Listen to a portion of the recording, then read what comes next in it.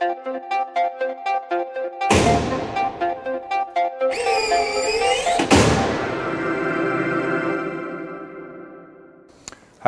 my name is Andreas Nenning and I'm going to show you how to mount a motion sensor on a live tank breaker. Here we have the mounting kit, which has accessories for a variety of breakers in it, and for this particular breaker we're going to need this part here.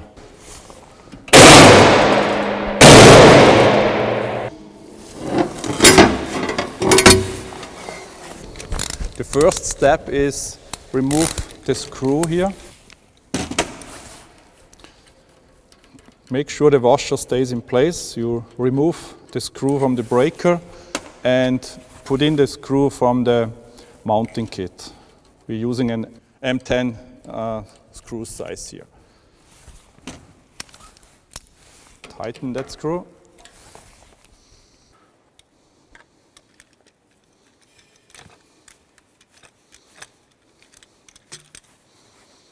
Then you make it flexible again a little bit like that.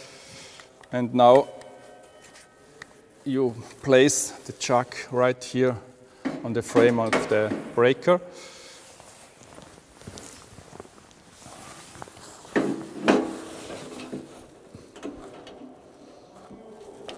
Tighten it. And now you see how the arm is flexible and is ready to hold the sensor here. Now we take the sensor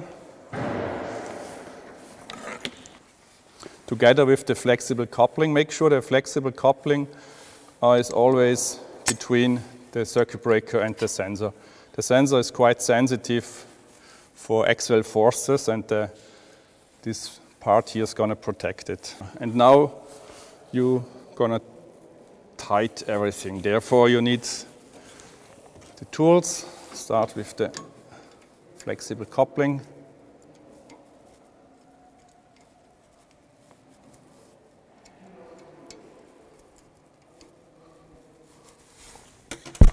The sensor.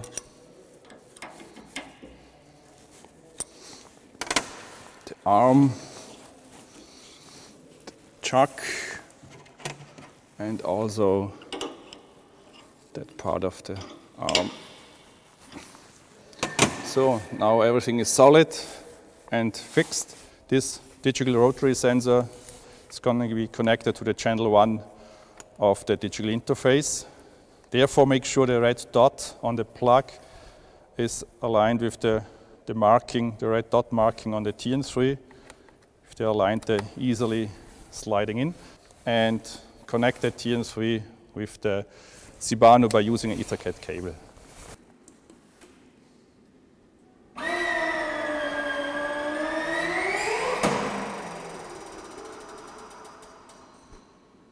When the spring is charged, we are performing a close operation.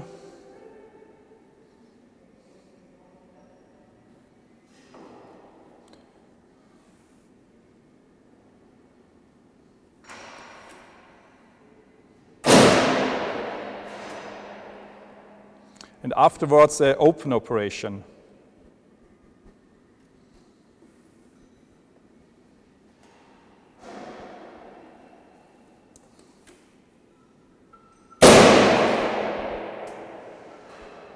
Our test software shows us the proper movement and calculates the important parameters like total travel, the damping, or the velocity. After disassembling the test equipment, you have to put the original screw back in. Therefore, you have to apply the glue according to the user manual.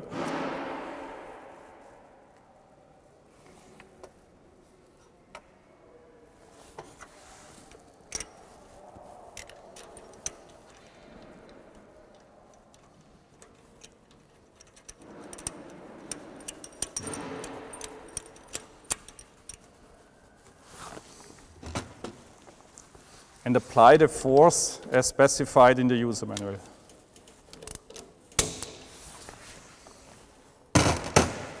Now the breaker is ready to be operated again.